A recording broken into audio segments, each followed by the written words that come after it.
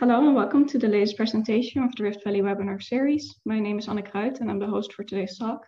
If you're participating in the live webinar, you can submit questions or comments in the chat module of the Zoom application at any time during the presentation, or you can ask a voice question by raising your hand once the presentation is complete.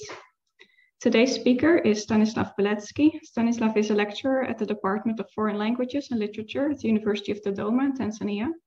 He lectures on field linguistics and lexicography, and he conducts research on Ihanzu and Gogo languages. His interests include the languages of the Tanzanian Rift, the documentation and description, their formal morphosyntax, and lingobotany and ecological knowledge encapsulated in them. Please join me in welcoming Stanislav as he gives his talk today, which is titled Songs as an Element of Ihanzu Fairy Tales. Thank you, Anne. Thank you. Good evening, everyone. So today I would like to share with you some of the ongoing pieces of research. I'm involved as a lecturer who had this wonderful opportunity to be in Tanzania, because I work here at the University of Dodoma teaching Russian language as a foreign language, and I'm doing research on Bantu languages. So let me start with a brief introduction about the language in the area where the speakers of this language live. So this language has several names. So in different catalogs, it can be found under different names. Ihanzu, Ihanzu, Ki Ihanzu, Kin Ihanzu, Kin Yasanzu. But the name the speakers used to refer to their language is Ihanzu, Ihanzu. But in English speaking, in English literature written in English, I found more often the name Ihanzu spelled with S. Yeah? So this language is found in Tanzania, in Singida region, in Iramba district, and in some villages. So the core of the language territory is Ihanzu village. So this village is named after the ethnical group Ihanzu. So in the formal in the Gasri classification, this language is labeled F31B, so it means it's a dialect. It is considered to be a dialect, but the speakers consider it to be a language on its own. And this language has retained seven vowel systems, so some ancient traits. So, according to different estimations, there are from 26 to 34,000 speakers. So Ethnologue indicates 34,000. Atlas of Languages of Tanzania indicates 26,000. The Atlas was published 2009. It means the research was done even before. So this data is quite outdated. The latest data come from the Ethnologue, so 34,000. Based on the number of the speakers, this language is considered to be threatened. So the level of endangerment in 6A, it is not severely endangered, but threatened because of the number of speakers. So speakers have positive attitude to this language. They try to pass it to the younger generations, but the problem is younger generations are involved in the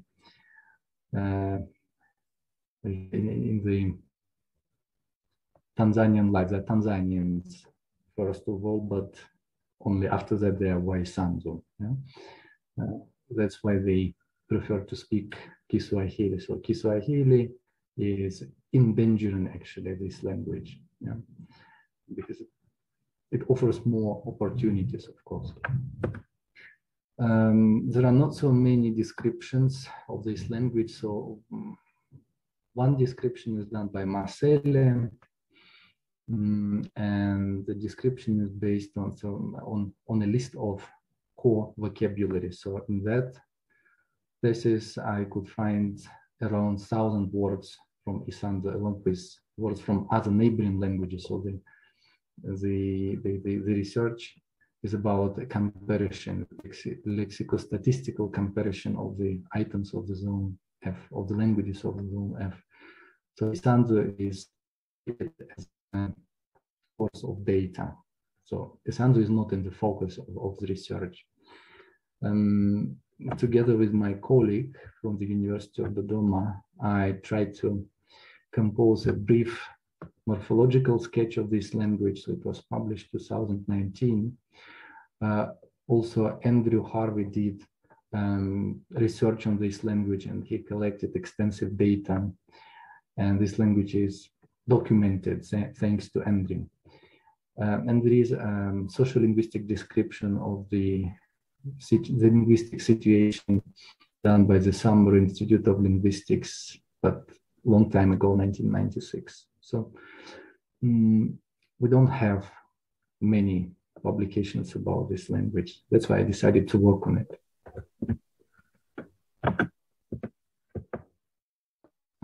Current research is a part of the project of the University of Dodoma, which is titled Lexical Documentation of the Ihanzu Language, and it is supported by the Endangered Language Fund through Language Legacies Program.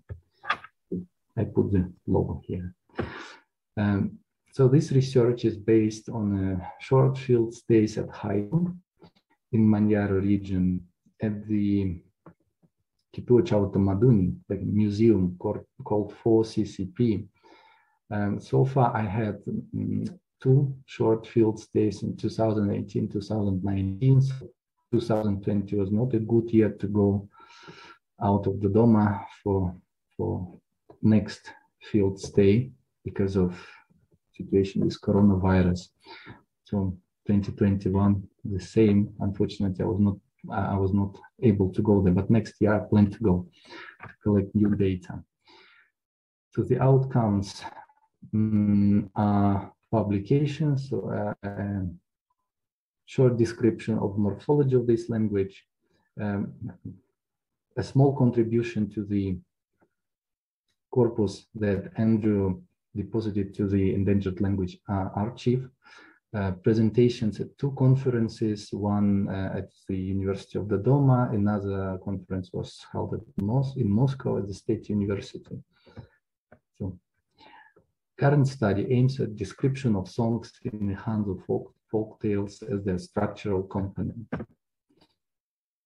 So this research is guided by 2 research questions, simple research questions. What function song playing within narrative structure of the folk tales? What semantics do songs show? What they are about? Data collection methods. So I collected fairy tales, folk tales through elicitation. I asked my consultant to tell me fairy tales, to tell me stories. And the speaker of this language, so I was happy to have 2 consultants, and the core consultant, the main consultant, told the story to another one, not directly to me, because I was not able to understand the story and I was not able to react in a proper way. But the other consultant did this part of this ritual of storytelling. So the data is quite authentic. I wouldn't say it's like 100% authentic because I did not collect it, in the environment where it would have come naturally, but still I tried to create such an environment. So one native speaker is telling a story to another native speaker.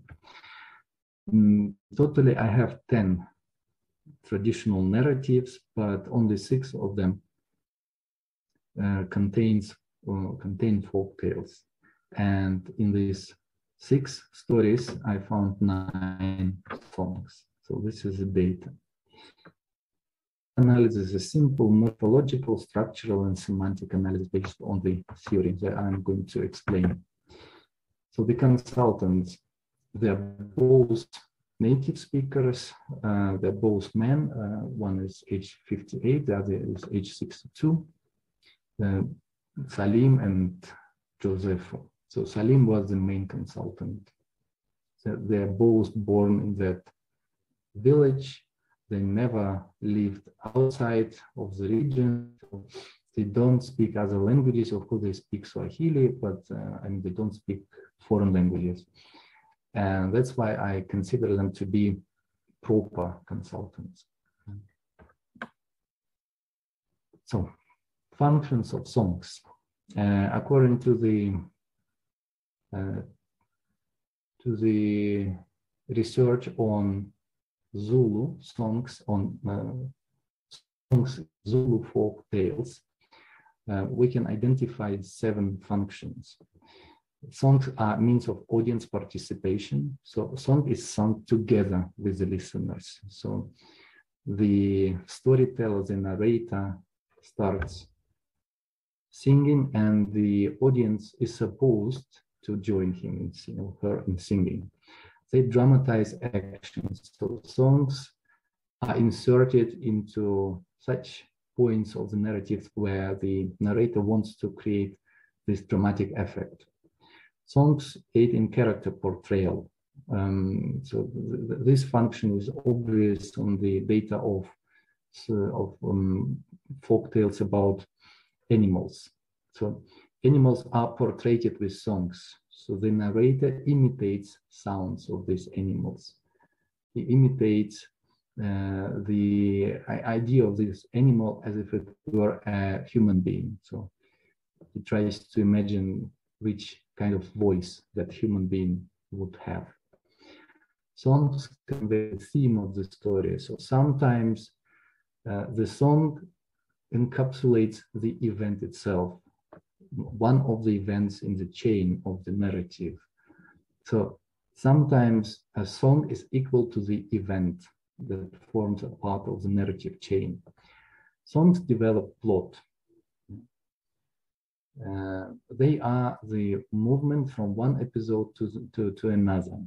So in narrative, we have a set of episodes that have a beginning and an end.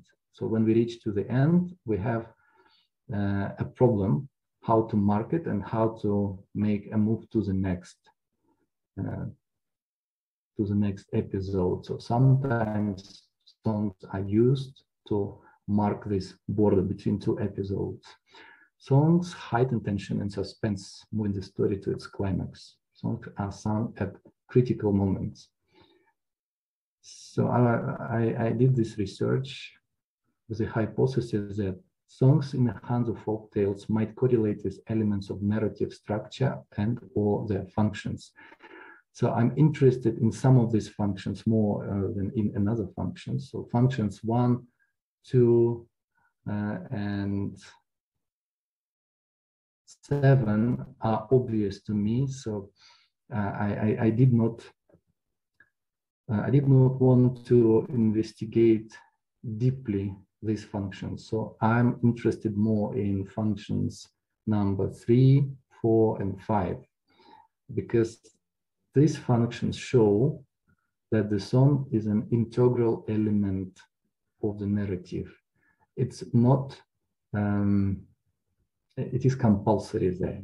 Yeah?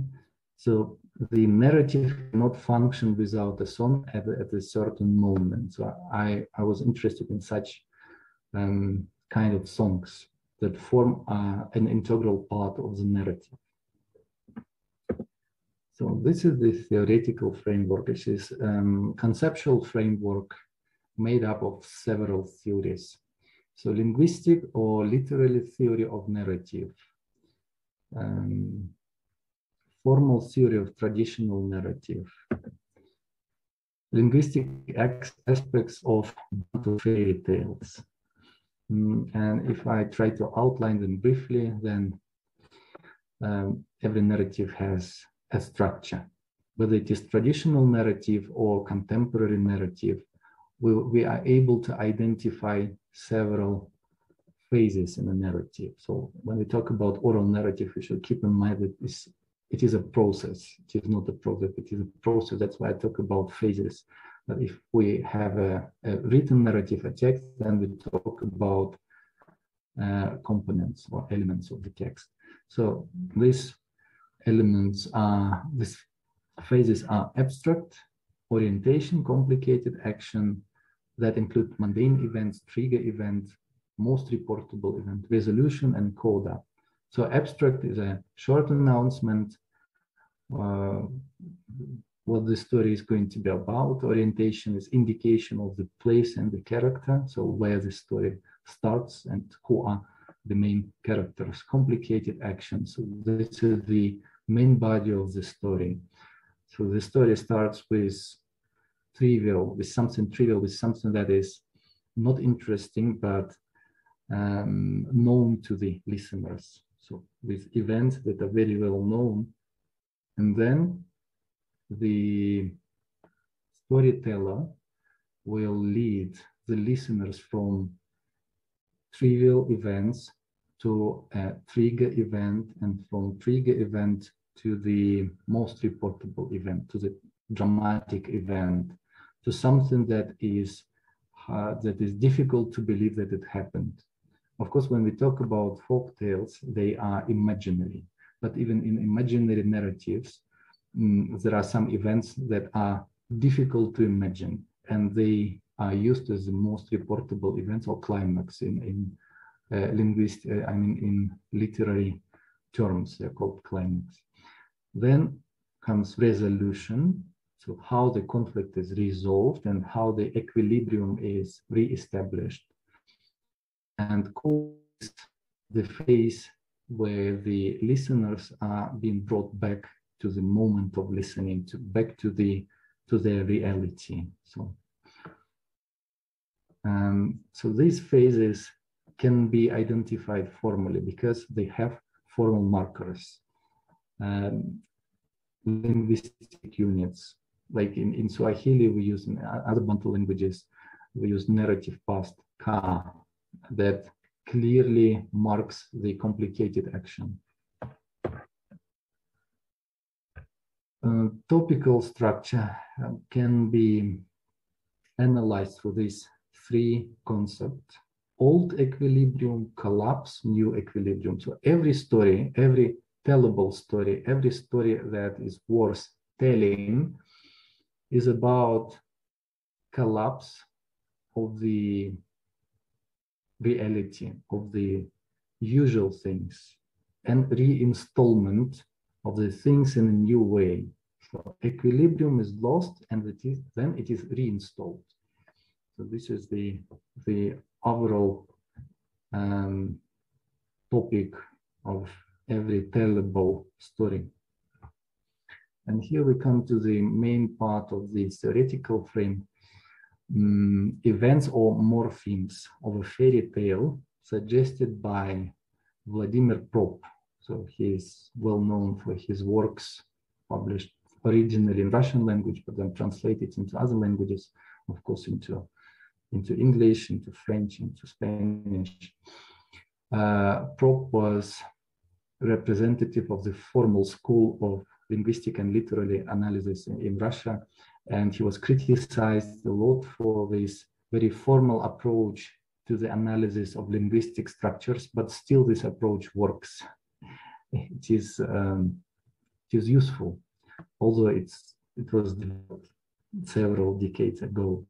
So Prop says in his book, The Roots of the Magical Tales or Fairy Tales, that we can analyze a folk tale into several episodes, and they are shown on the screen, starting with absentation. So this is the episode, the event when the main character leaves the family or leaves his community or her community. So, and then events can be many, up to 31. So a fairy tale ends with the wedding, from abstentation to the wedding, but not all of them can be found in every folk tale. Yeah? Some of them will be there, but not all of them, and there will be any other event in a traditional story, in a traditional narrative. So this is the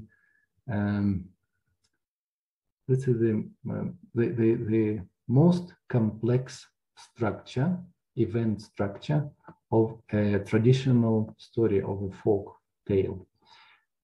It has 31 components, 31 morphemes. These are morphemes of a folk tale. Yeah. They call them morphemes in formal analysis. So I tried to analyze those six stories. I tried to decompose them into these morphemes, and then I tried to see if there's a correlation between the morpheme and the song. So where the song is placed, to which morpheme is it attached, like a submorpheme. And I would like to just to go through all of these songs. There are not many, there are only 9, to show how this analysis works.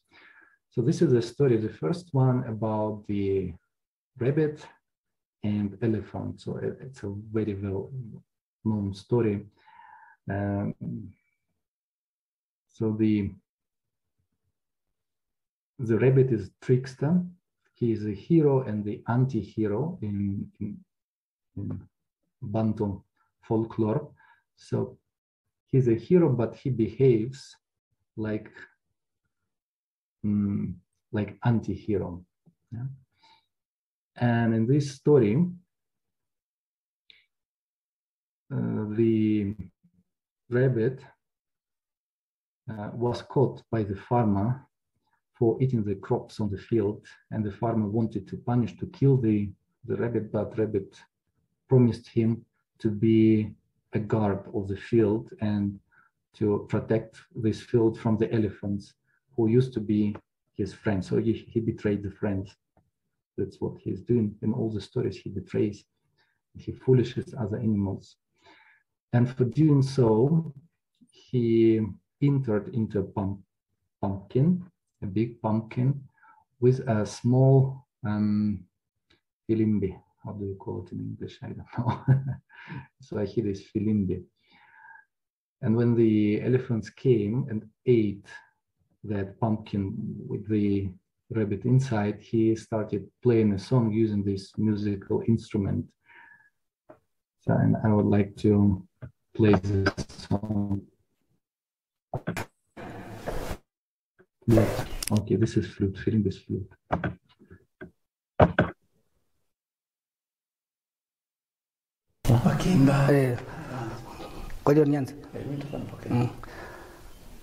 Kamunyangala wakimba ilyambo Peru Peru kapembe kamunanzia Peru Peru kapembe kamunanzia Peru Peru kapembe kamunanzia Kiwapembe ligwa wapembe ligwa Peru Peru kapembe kamunanzia Nzoku yakamanga yakasambaira.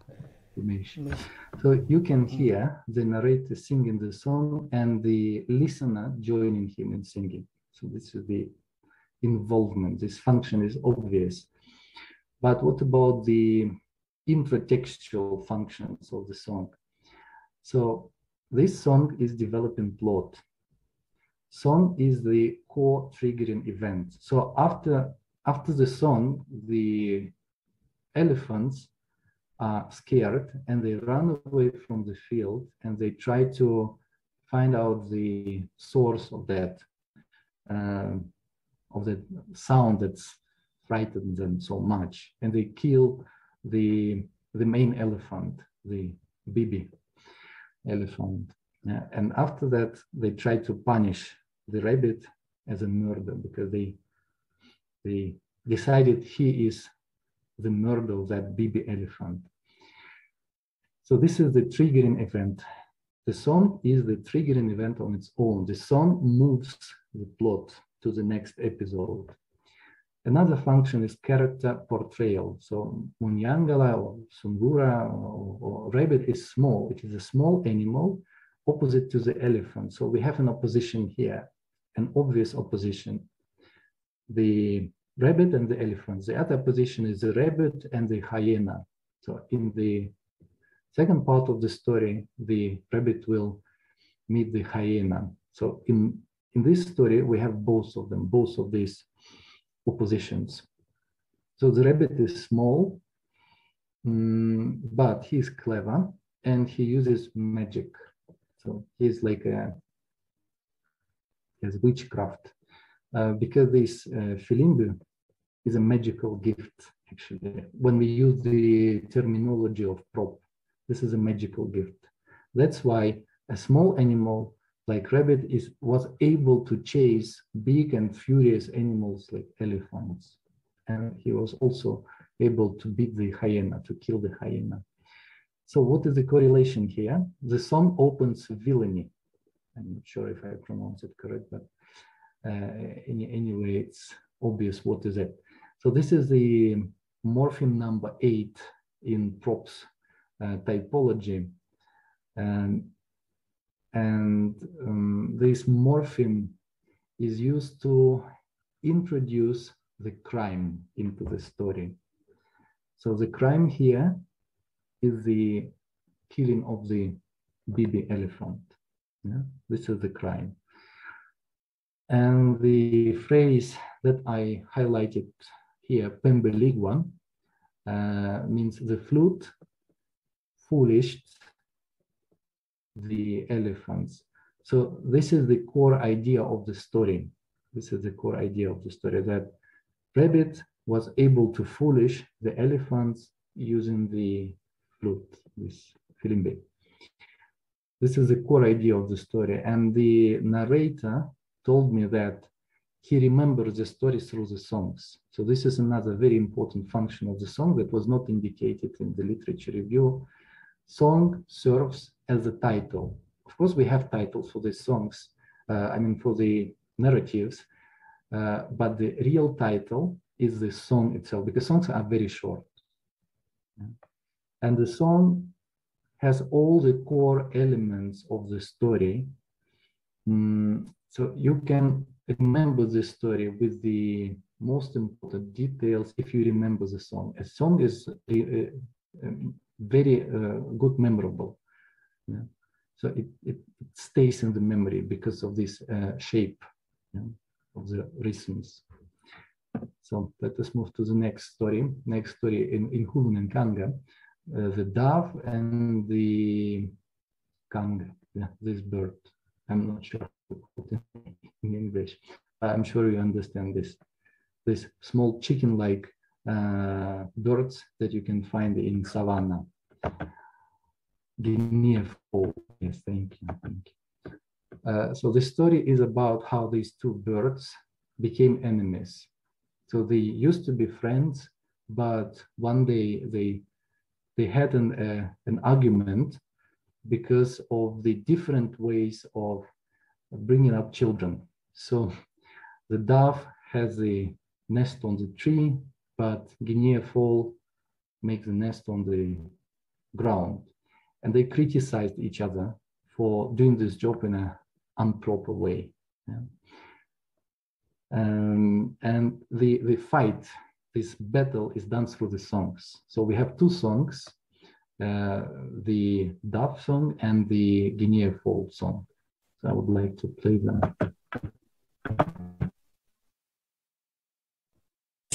Agandia, Ngandakandia. Agalunga ke mirumbe kukidia mirumbe kumweli kutakama kumweli kusukuma mirumbe onweka wakakunga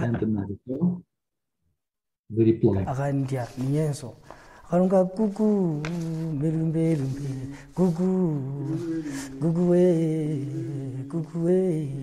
kumweli kukidia kutakama kusukuma mirumbe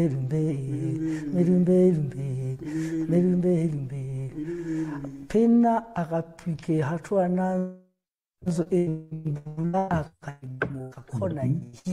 the birds are calling the nature to help them to beat the opposite side. So the dove is calling the rain, the Guinea fowl is calling the wind to come to destroy the nest of each other. So the one who wins is the dove. The functions of these songs, they are developing plot, because this song battle is a climax of the story, and character portrayal. The songs have the element of imitation, so they the narrator is imitating the sounds of which these birds produce.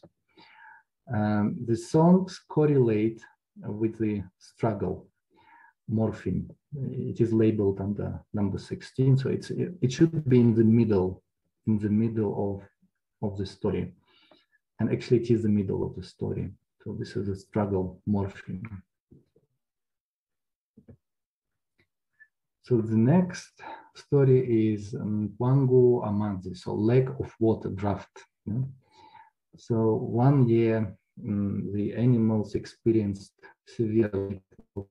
There was no rain, there was no water, they couldn't find the water, and they decided to dig a well, and they all came to do this job, but the rabbit didn't come, and they decided to not to allow him to drink the water. And they asked the elephants to protect the well. But of course, the rabbit was clever enough to foolish the elephant and to drink water and to make it dirty. So he had some dirt on the feet, and he jumped into water, and the water was dirt. So that other animals couldn't drink it anymore. Of course, they tried to catch the rabbit, and they caught him, and he escaped. Of course, in every story he escapes. Ndi kaluti njo tutakwenda tu ndalinda ndinda da ndi kaluti njo tutakwenda ndalinda ndinda nda enzoku ninyenzo akandiaviginza. So in this episode, the comes well with pombe, yeah, with a bottle of alcohol, and the elephant tells him not to drink the water, but the rabbit replies he doesn't want to drink this water because he has something better in the bottle. And then the elephant asks the rabbit to give him this bottle so the elephant could try it. And of course, elephant gets drunk. So, and this event is accompanied with a song, but the song is in Swahili. So I think it is like a lone part. Yeah, it is borrowed from corresponding story retold in Swahili. The functions of this song, it develops plot. It is the core triggering event. The song portrays the character. So again, the rabbit is small, opposite to the elephant, but clever, and he uses magical tool. So this kibuyo, a cup, yeah, is a magical gift. Songs convey the theme of the story. So the rabbit befooled elephants. He befooled the mlinzi, the guardian, the one who was supposed to protect the well, and this word is repeated in the song, Linda, Linda, but it is transformed. Yeah? It is transformed a bit so the narrator plays with this word and constructs a song out of it. The correlation, this song correlates with the villainy morpheme. So the rabbit is the one who is starting a crime here. Yeah? So he's stealing the water from the community. So this is next song.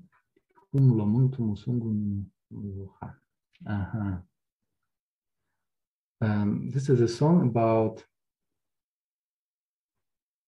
a couple, about a husband and a wife. They didn't have children until the moment when the wife found a lover, Mchipuko in Swahili. And that lover was a snake, python, chato. And the first song in this story is the song that this woman was singing to call the snake from the cave where it lived. So this was like knocking on the door. And woman brought some food to this snake, ugali, and then they had sex. This is the story. It's not my imagination. This is what I found in the story. When the husband discovered this behavior, he killed the snake and he ate the snake, and then he confessed it to the wife, but wife was pregnant and she gave birth to one human being child and a lot of snakes. So, and the husband chased away those snakes, but one was able to hide in the house, and it was the luck.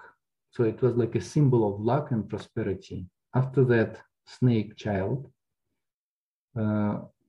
became an adult Jitu, and it's like a monster. It is labeled with this word Jitu, not human being, not an animal, something in between. So this woman and her human child became rich because this Jitu had a magical ring, Pete. So, and the second song is sung by the wife when she explains that she gave birth to this Jitu, this monster. Tiempo. Bembi tiempo, ni tiempo na sairo ngaiti. Nsato puna giginze mbwane kamutindi mo. Nsato puna giginze mbwane kamutindi mo. Ukitiro lelia mbwane kamutindi mo. Ukitiro lelia mbwane kamutindi mo. Ukitiro lelia mbwane kamutindi mo. Ihati. And the second song. Makosha malugu kirinya kirinya. Magosha malugu kirinya kirinya. Magosha malugu kirinya kirinya. Mambula kirinindu kirinya kirinya. Igirane mikono kirinya kirinya. Girane migulu kirinya kirinya. Girane mikono kirinya kirinya. Mukaga pendula. So the functions of this song are developed in plot. The first song is found in the orientation phase and describing habitual events. This was a habit of this woman to go to the cave and to sing this song to the snake. The second song is found in the resolution. It's also a habitual event, so the woman was singing this song several times. Songs convey the theme of the story, sacrificial offering, totemism, and the price that people get from serving the ancestors, serving these totemic gods. Yeah? Correlation. The songs correlate with the morphemes 12 and 14. Function of the donor, the first song correlates with the function of the donor. The second song correlates with the receipt of a magical agent. So this Jitu is a magical agent. Okay. So the next story is Ihumulana Mintuti.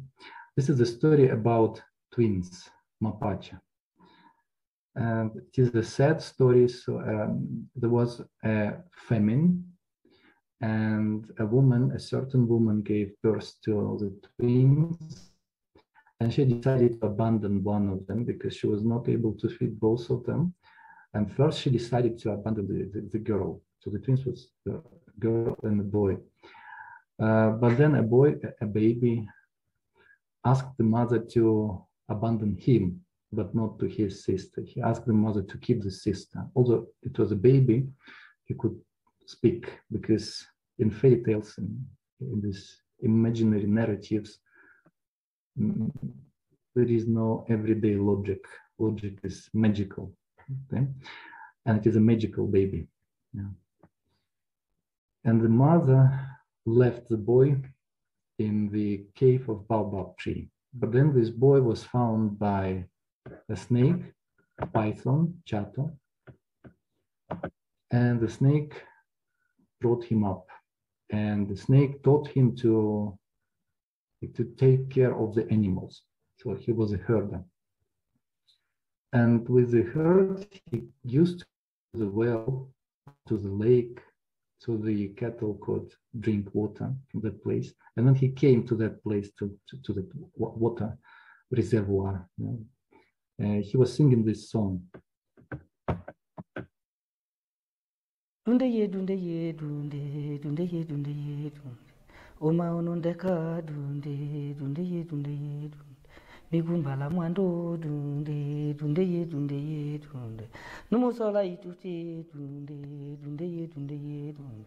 Numuleko maluka, dunde, dunde ye, dunde ye, dunde. Numusola itute, dunde, dunde ye, dunde ye, dunde. Kumbe So na the song ubwanu. retells the story of his life, how he was abandoned by the mother. So one day his sister came to the same well, and she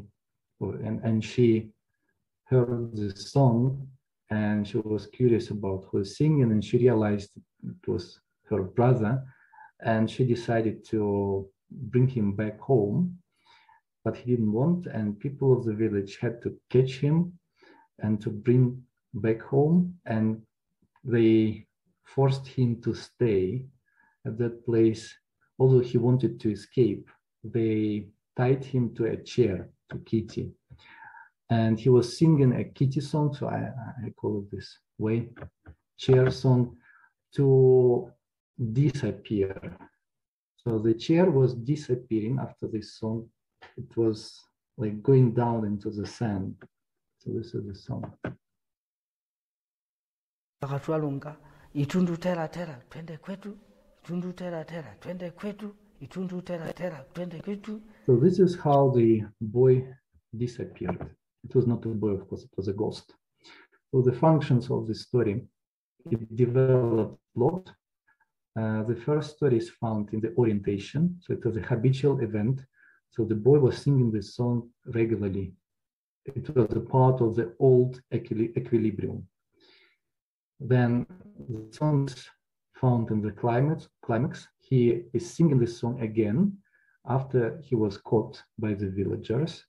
And kitty song is sung in the resolution. It is actually the means of resolving the story. Through this magical song, the boy disappears. Songs convey the theme of the story, connection with spirits and connection between twins. So this Mapacha have special role in the beliefs, in Bantu beliefs. Yeah. These are like Jitu. Yeah. They're special. So correlation, the songs mark absentation, villainy, and solution. So absentation is the leaving of the home place. So the hero leaves the home place. So he was abandoned by the mother. Villainy, this is the climax of the story. So the boy was betrayed by the sister. So she wanted the villagers to catch him.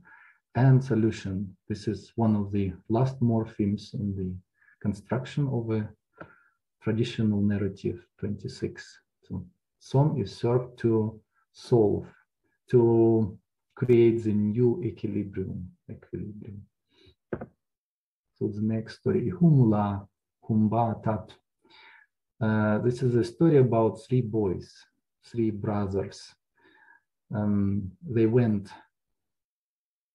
to savannah, to the forest, to Purini, Valinda Purini, with the cattle, and the last born, the one who is always suffering in these stories, because he is the last one and he's the youngest one, and all the brothers force him to do a job they don't want to do themselves. Yeah, so they sent him to take some water, to fetch water from a well, and he had to go down into the well using the steps.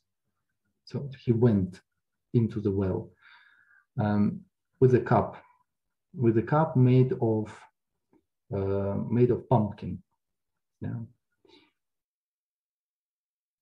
to fetch water. But after that, the brothers removed the stairs, and the youngest brother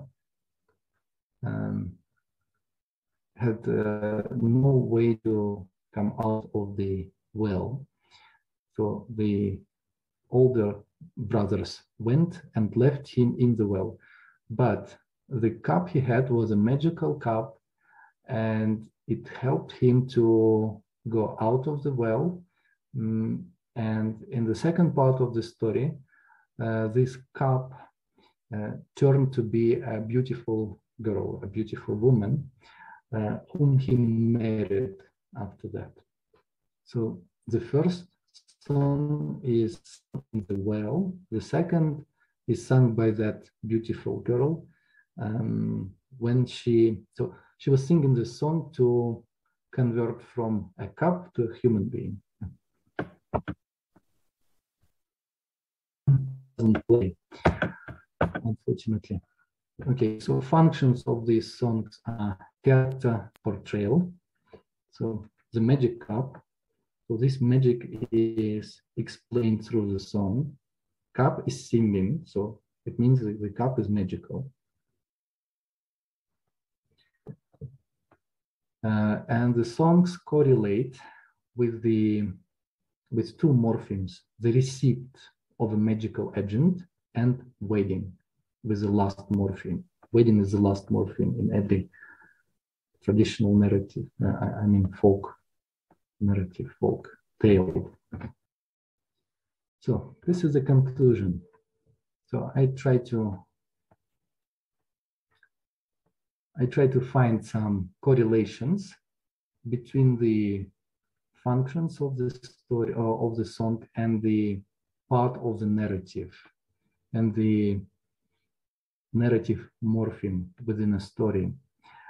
Of course, the data is not enough to say that I have found some correlations, but still I got this data summarized in the table, and I plan to increase the number of songs to see if I will have similar results. So far, I can see one pattern, the Sungura song, or Munyangala song, rabbit song.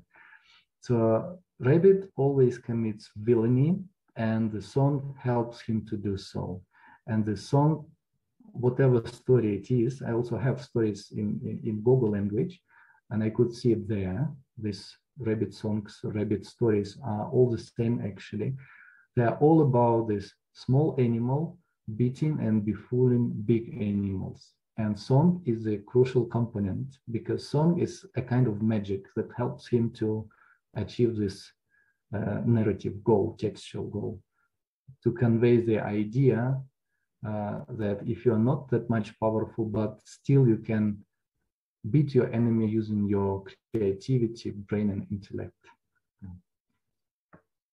Okay, I think that's all. Thank you for their attention. And I'm thrilled about your questions and suggestions. Thank you very much. It was a really interesting presentation. I really enjoyed listening to the songs. So yeah, we have now the floor for questions and answers. So you can either raise your hand for a voice question or write a question in the chat and I can read it out. I will start with a question of my own. So in the beginning, you said that you collected 10 narratives in total. 6 of those were folk tales. In the other 4 narratives, do you also find songs in that, or are they really only part of the folktale narrative type? In other narratives, so there are also fairy tales and peer stories. So I used peer film to ask my consultants to retell the story. So there are no songs. Okay. And Andrew has raised his hand. Thanks, Anna, and Stanislav, for this talk. Yeah, I think it's really cool. It comes from a very sort of different direction from many of the talks that we normally have. So I think it's really exciting and super interesting. My first question, because I have a couple, but I'll save them for a bit later. My first question is almost sort of a compliment to Anna's question. So you said that in these other stories that you have, there are no songs, my question is, the songs that you have recorded actually in the stories, do you have any sense of whether these songs are 100% unique to the story in which they're told? That is, the song will only occur in that specific story, or can they be used elsewhere? Can they be used outside of stories? Can they be sung as lullabies? Can they be sung at parties without the story attached? Yes, thank you for the question. So I can answer it using my data from Google language, actually, because I also collected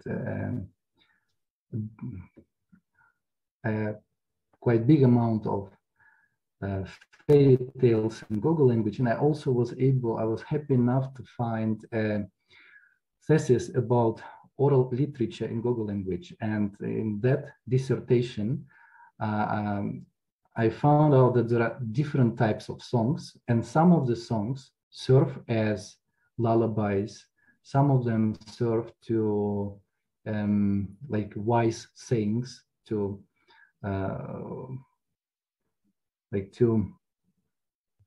support an opinion. Yeah, some of them. So the songs, the stories are very well known by the community.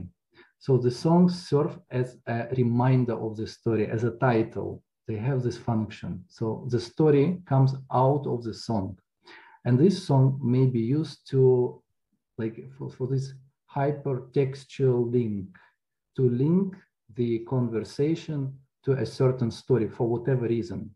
Maybe to use the story to support an argument, to support an opinion, yeah, to exemplify something with this story.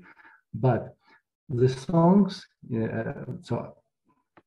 if I answer to your question directly, the songs can function separately outside of the narrative, but they're always linked to the narrative. They always remind the listeners about the original story. Very cool. So this is basically sort of your assumption based on the Gogo data, but in terms of the Ihanzu, we still have a bit more homework to do to see how these are used, or if they're used outside of their narrative. That's cool, but I mean, that gives us your work in Gogo gives us a bit of a basis to compare if we see similarities or differences in Ihanzu. That's quite cool. Yeah, thank you, Stanislav. Thank you. Maybe this is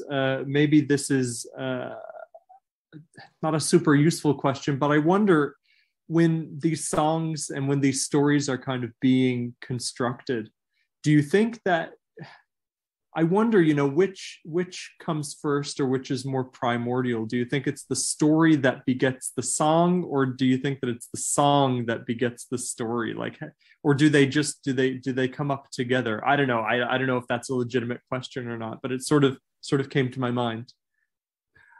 Based on my observation, so I think the story can be the song can be omitted or included into a certain part of the narrative, and the song should be known to everyone who listens to the story, because these stories are known to everyone and they're being retold. There are no new stories, actually. Yeah, this is like a closed system of a finite number of topics. Yeah, stories emerge, like in the first story about the rabbit and the elephants and the pumpkin. There is another story, so two stories are merged into one, and the narrator. So I remember observing the narrator remembering the song. He asked the other co-consultant to help him to remember the song. And he said in Ihanzu, "Is it that our song?" And he spoke the first line of the song, and the other consultant told him, yes, this is the song. This is our song. So songs are known to everyone, And even if they are omitted, the listeners know which song represents which story. So if we try to reconstruct the original, the proto story, there should be a song to it as a short, a short version that the listeners keep in their mind and their memory. So they create the stories out of the songs. So the only thing they have to remember is the song. The story comes from the song. They remember the song and they try and they start telling the story. Can I follow up on that answer?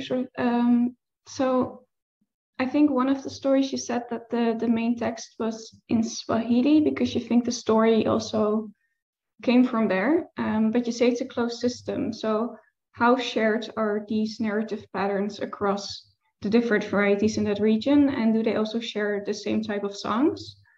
Like, would you know, or? So I could find the same stories in Go data, also in Vibunda. So there is a book published by Karsten Leger, The Stories of Vibunda People. So stories about rabbit and elephants are widespread across Bantu territory. I think this is a common folkloric wealth. Stories about the rabbit and the elephants, at least. Some other topics might be found across ethnical groups. So I would say it's very difficult to find a unique story that is retold only within one ethnic group. So Bantu stories are shared by many of the ethnic groups. This is like a common cultural wealth. It's not unique to a certain ethnic group. So that's why this transition from Swahili to Ihanzu is quite simple, because the story is still the same, no matter which language is used to tell the story, because the telling strategy, the discourse strategy is the same. You remember the song, you extract the story out of the song. And this song might be in Ihanzu or in Swahili. So the crucial thing is the appropriate reaction of the listeners. If the listeners co-construct the story, then the story happens. If listeners cannot co-construct the story, like I couldn't react in a proper way, so the story dies, or the narrator switches to Swahili. So this is what I know from my colleagues from the Moscow State University. They tried to collect stories in another small language in Twara in Tanzania. They couldn't because they didn't know how to react. They were not familiar with the discourse strategies of telling stories, and the narrator switched to Swahili because he was interested in telling the story, in conveying the meaning. That was his goal, to teach a lesson to the listeners, because stories are lessons actually, about right and bad behavior. Are there certain people within the community who have the right to narrate certain stories, or can anyone tell the stories? There are storytellers according to the type of the story. So here I based my answer on Gogo data and the theory of oral literature in this language. So Gogo people distinguish three types of stories. And for every type of story, there is a prototypical storyteller. So the stories I collected, the stories I presented today, typically are told by grandmother or grandfather, but grandmother is more frequent, the storyteller. In the evening, after the meal, after the dinner. Marty, you've had your hand raised for a while. Sorry, I'm a little bit in disorder, and I missed the first half. because I couldn't get on the internet. But I can listen to that when it is because it is recorded, and I find, first of all, the songs beautiful. And I mean, you have been very lucky to have a very good singer, because all the stories that I collected, they often have songs, but not so beautifully sung. So congratulations on that. I was very interested in what you said about song as titles, because indeed we are often struggling with the fact that for all sorts of reasons, there's a sort of pressure for us to give titles to these stories, although people don't have titles. But it's also, in my experience among the Iraku, absolutely true that certain songs are linked to a certain story. Although they would never use the song as such as a title for the story, but I have the same experience that in your answer to Andrew, that you can of course sing a song outside of the story, but it would always belong to the story. And I have a story where somebody doesn't know the song that he's supposed to sing, and then he still continues, but it's clear that it's an omission. But I find, in my experience, there's a difference, for example, with songs between the Iraku and the Alakwa.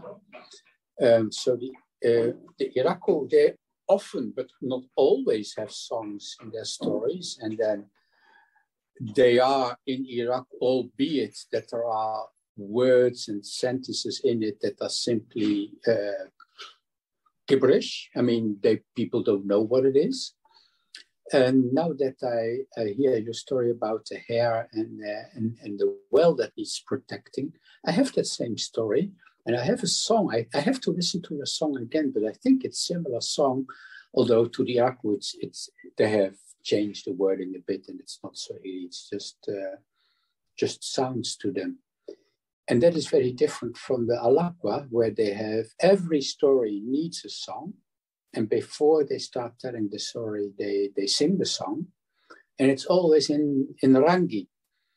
And now you have, and also many people have sort of suggested that this is a sign of where stories originate. But there's always also in folklore studies a sort of seems to be a stylistic device to use stylistic code switching, to use yet another language when you go to songs. So there seems to be also something, not by necessity, of course, but in many traditions, a sort of habit, a sort of style to simply use another language for songs. So what is your idea about that? Maybe I have an example of this stylistic device with that song in Swahili. Maybe it is the case. Maybe. I remember my Prof. Tilo.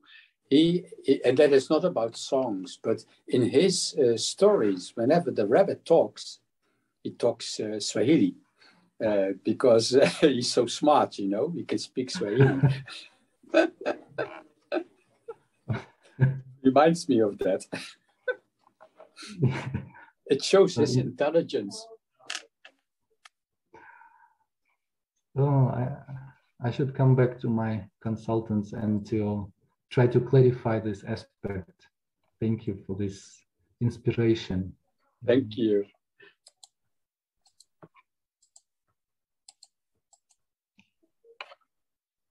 Andrew, you had another question? Yes, thanks, Anna.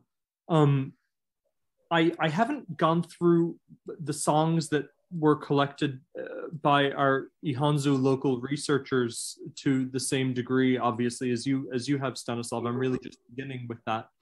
But I remember having a meeting one day, and it was brought up by both of them. They said, there are a lot of Ihanzu songs, but we don't know if you want them because almost all of them are mixed with Nyilamba. They have Nyilamba words and Nyilamba phrases inside of them. Of course, Nyilamba is a language closely related to Ihanzu and geographically in contact in many of the Ihanzu-speaking areas. I wonder, do you get any Nyilamba mixed in with your Ihanzu songs by any chance? Or is there any sort of sense that there are words, in some of these utterances that can't be translated into Swahili? I've noticed that there are a couple words or sections in the translations of your songs, Stanislav, that don't have really a Swahili translation.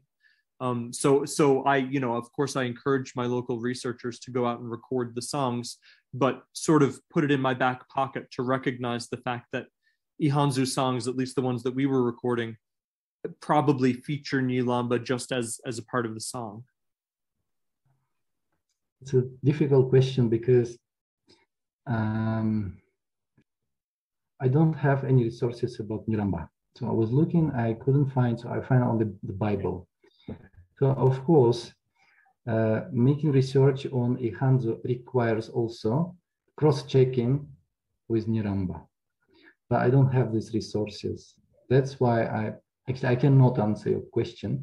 Yes, there are some items that could not be translated directly into Swahili. They might be Nyilamba, they might be borrowings from other languages with which Ihanzu is in contact.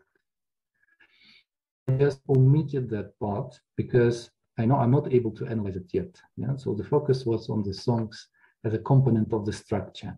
So I didn't go to the songs at the object of the investigation, to the structures found within the songs. So I treated song as a component of the structure, not the structures found within the song. So that might be the next step of this research. I think that that's completely legitimate. And actually, it's a nice sort of methodological approach to songs, because I mean, we all know that they're very complex and we might not at first encounter be able to fully analyze linguistically what's going on. So I think that your approach is actually really reasonable. And yeah, I completely agree with you, Stanislav, to really sort of understand Ihanzu and understand the verbal, the oral genres, and to even understand the language. I mean, what we really need is we need a sister project in Nyilamba, and its various varieties. So I'm glad that you have that same sort of sense, because I very much feel that in my work with Ihanzu as well. So thank you for that. Are there any more questions or comments? I hear silence, so I think then we can finish up with that. So thank you again, Stanislav, for this really interesting presentation, and everyone for participating in the discussion, of course. I'd like to take this opportunity to remind everyone that recordings of all of the presentations in the Rift Valley webinar series can be found on the Rift Valley Network YouTube page, and the entries for each presentation also will be published in the bibliography. The next webinar won't be until the New Year's, and the details will be announced in the newsletter. So it just remains me to say thank you again, and wishing everyone happy holidays, and see you in the next year.